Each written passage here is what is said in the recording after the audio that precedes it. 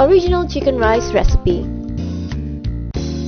The ingredients for the rice: 2 cups of rice, 1 inch of cinnamon, 1 star anise, 2 chopped garlic, 3 tablespoons of butter, and a bit of salt.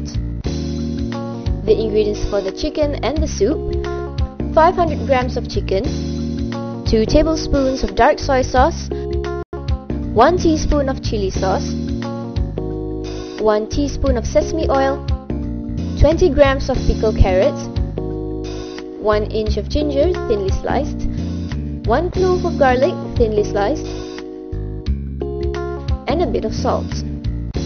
The ingredients for the chili extract: 6 chili pepper, 3 cloves of garlic, 1 inch of ginger, half cup of chicken stock, 1 teaspoon of sesame oil, 1 teaspoon of vinegar, 2 teaspoons of sugar, and a bit of salt.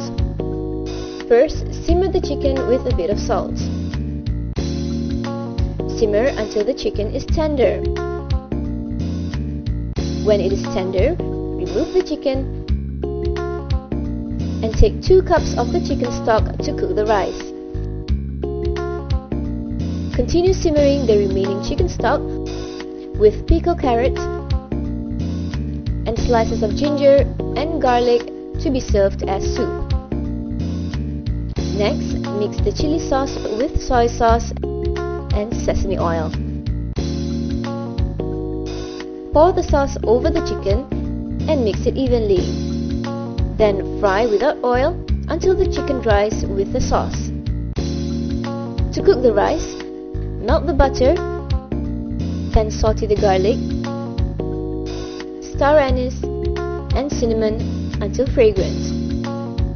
After that, pour 2 cups of chicken stock and put in the rice and season it with salt. While waiting for the rice, make the pepper extract. Put in the ginger, garlic, chili, sesame oil, sugar, vinegar, salt, and chicken stock. Blend until all the ingredients are mashed.